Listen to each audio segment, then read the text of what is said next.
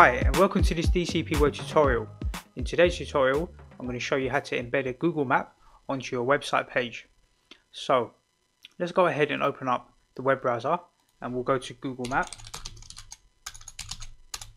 Just type in Google Maps into your search engine and we'll click on Google Maps here. So we want to search for something, so I'm going to search for my company, which is DCP Web Designers, and I've got an address located here, and I'm going to click the share button.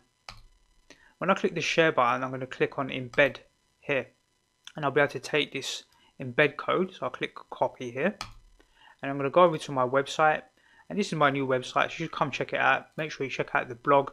You can find lots of tutorials, other tutorials, lots of different subjects. So I advise you to come and check that out when you get a few minutes.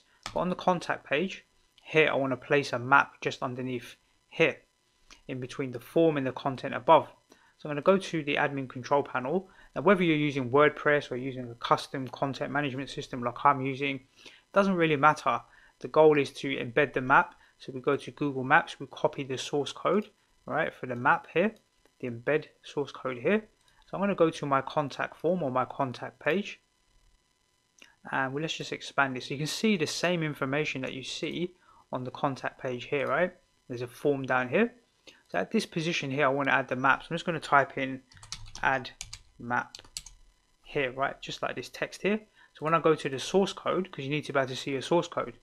So if you're using something like WordPress, you should be able to see the source code, and you'll see something a bit like this, maybe some other type of code as well. But wherever you want to place the map, type it in, add map. And then when you go to the source code, it's really easy to find that position right here. It says add map.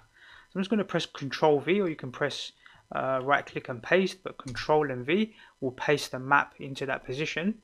I'm going to minimize this and go down and save this page.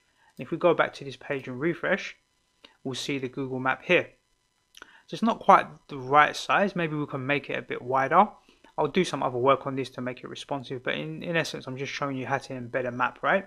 So we could leave it like this, but let's try and make it a bit wider.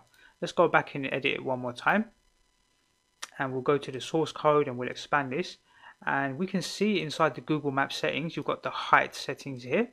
So we might make the map like 400 high, and I think we need to make it around about 1110 pixels should be about right for the width.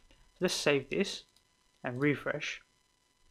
Now you can see the map here. So the map is not as tall, it's 400 rather than 450, and we've made it 1110 pixels wide, so it sits nicely with the form below and the content above.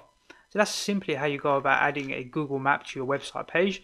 So it doesn't matter if you're using Joomla, it doesn't matter if you're using WooCommerce or WordPress or any sort of content management system. If it's a good one, you should be able to go in and edit. And when you're looking at your page, there should be a button to see the source code. As long as you can see the source code, you can find the position in inside your source code by typing in some sort of placeholder first. Look for that placeholder and then just cut and paste in the Google Map embed code, and then you're good to go, right? So let's go ahead and save this one more time. We'll refresh it and just check it. The map is fully functional, so you can move around the map. You can zoom in and out. If you want to zoom, you have to hold down the control key. You can use your mouse wheel to zoom in and out of the map. So that's where my business is located. This is London, and here we go. This is the whole of the UK. So I'm right down here somewhere. Okay, let's go ahead and minimize this. That's how you go about embedding a Google map into your website page. I hope you find this tutorial useful, and I look forward to seeing you in the next DCP Web tutorial.